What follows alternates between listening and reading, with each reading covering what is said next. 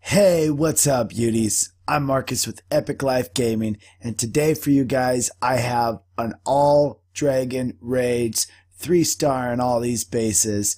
So I wanted to do the Dragon Raids because I believe that dragons are still one of the best units to use in the game. I still think that all of them together have such a high hit power, such a high DPS, that they can still single-handedly, one troop can 3-star a lot of bases.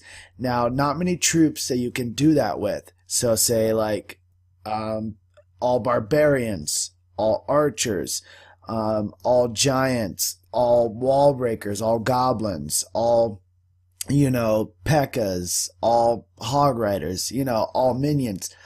If you just have one of all those troops, it's very difficult to 3-star base. But with all dragons, they're so versatile in what they can do. I still think they're one of the best units in the games, and that's why I still use them in Clan Wars. Now, in Clan Wars, I don't strictly do all Dragon Raids. I bring, at least 20 archers, and then I have my clan castle troops to take out their clan castle troops, because it's a guarantee pretty much that they're going to have clan castle troops in their bases in their clan castle every single time. So I know to bring archers to lure them out and kind of help my dragons out a little bit. But on just, when you're attacking, it's really easy to 3-star these bases, because most of the time they don't even have clan troops, and if they do, a simple raid spell is able to take out just like this. It's luckily all barbarians, so they can't even do anything to my dragons. They're going to go over to my wizards and try to take them out, which isn't going to do much. Barbarian Kings can't even hit them.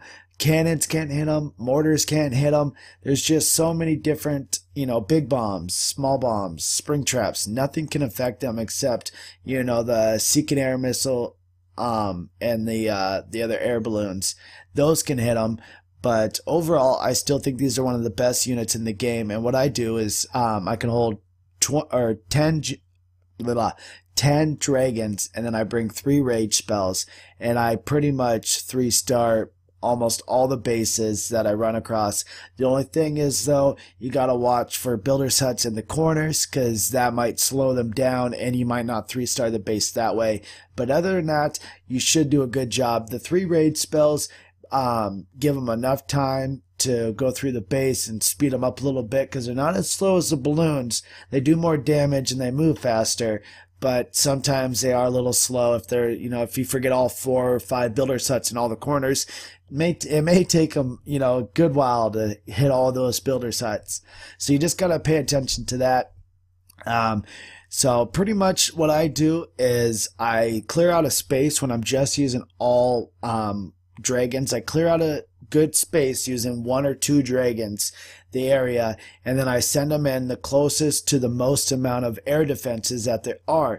And now with this versus the Balloonian strategy, you don't have to really worry too much about the air the air defenses, because they can be in the center, they can be high, high upgraded higher, like level 6, level 5. I would suggest level 5 and below, but they can be higher up than a normal Balloonian attack, because they have such a high hit power that they can take a lot of damage. And with the rage spells, they do way more damage. They move way faster, and they're lethal when they're in that rage spell, having a good time 3-star and all that. Look at just how much damage they do. Watch this Archer Tower. Doesn't stand a chance. Boom. It's just super simple. It's just kind of like, I would say, like a noob way to attack and do a good job. So if you are having trouble attacking higher level bases, just struggling, trying to gain trophies, this is a good way to do it. These dragons that I'm using are level 3 dragons. Now in this one, I just wanted to test, see if he did have any clan troops. So I drew him out with the Barbarian King that I had, wasted him, draw my clan castle, and this mortar just wipes out my entire clan castle. Now watch this. They all group up right here. Oh, I might not show it. Why didn't I show it? Oh, it must be the next raid. You'll see they do splash damage to the troops. So it's almost like a lightning spell. Right here, you can kind of watch it as he takes out that next archer. Now watch, he'll boom, all down besides like 2, and then one more spray and all gone.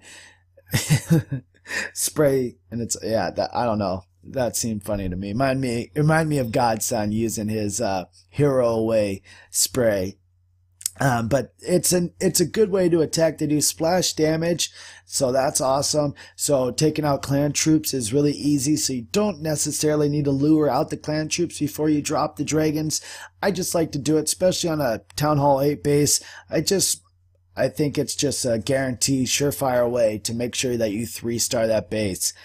And they do just an excellent job, and I think I only had to do, look at that Valkyrie just sitting over there not knowing what to do. I didn't need to drop this rage spell, but I went ahead and did just to make sure I had enough time to 3-star this base, because there's still a lot of high DP, HP buildings left. So I wanted to make sure, and I think I had a couple builders huts in the corners, which this is what I worry about. See, they have the builder's hut there, they have the builder's hut in this right hand corner, and then they have a builder's hut in the top corner. So this is what you want to look out for. But look how beastly they look when they're flying through the air. Those things are just so awesome to look at. That's some good graphics too. For a phone game, that looks pretty badass, if you ask me. That's pretty sick. Alright, there it is. Another 3-star. And that was a good amount of loot too. Now look at this base. This is a pretty well upgraded Town Hall 8. They got some pretty high air defenses, and all except that air defense on the outside. It must have just got finished up being upgraded.